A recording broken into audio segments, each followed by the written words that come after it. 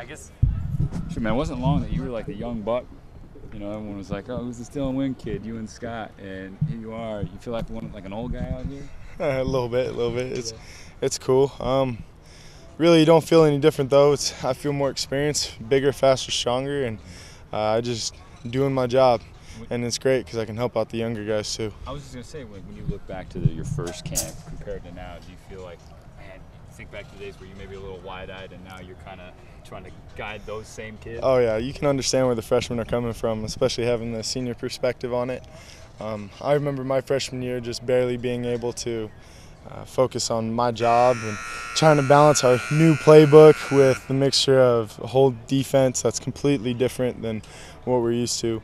So it's surprising. A lot of these guys are catching on really quick, and we're doing a pretty good job. I'm liking how many D linemen are adept at what we need. Now, it seems like it's one of those years where people are, again, not expecting a lot out of the Beavers, but when you look in past, that's where you guys seem to do well. I don't think there's been a season where anybody's expected us to do good. Not since I've been here, definitely. So preseason polls, I mean, it's great for the media and it's fun for the readers, but you really can't tell what's going on until you're deep into camp and summer workouts. And I mean, that's what makes the game exciting for people, I guess, is they don't know what to expect. Your early assessment of this group, what you guys have here, do you feel like it's a lot better than everybody's thinking it's going to be? Yeah, it's going to be surprising for some people.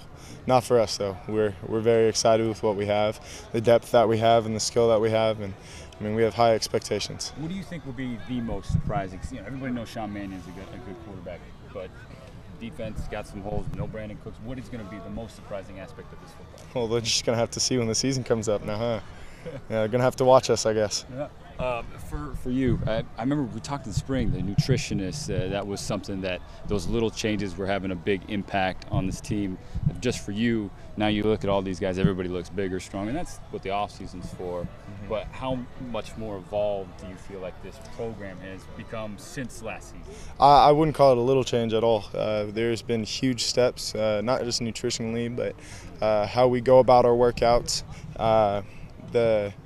The amount that we do compared, we broke it down into a science, and I mean that's what a lot of schools do, and it's nothing new when you get up to our level, but you can see it's done leaps and bounds for the people that have really taken it to heart. I know you and Storm are a couple of leaders. How's he doing without Brandon? He's doing good. He's doing good. He's very, if anything, Cooks gives us both a lot of motivation. I mean, you see the success that he had, and I don't think I don't know a harder worker. I mean, we have a lot of people on our team that work their tails off, but Cooks was definitely a student of the game and spent no distractions and spent everything he had on the sport, and obviously it paid off and where he is right now and killing it in camp. But he's definitely motivation. He's not just motivation for Storm and I, it's motivation for the whole team. A couple more for you, Dylan. For you, you're a guy, describe non-stop motor, not as a high motor. You're always going, you're always hungry. So for you to go through the offseason and finally be back out here, what was that like when you ran out through the gates here at Pro Throw again? Oh, it feels good. It feels good. Just it's another day in the life of paradise, you know. I mean, can't complain. Paradise? Oh yeah, football field's paradise. I wouldn't want to be anywhere else, especially Corvallis.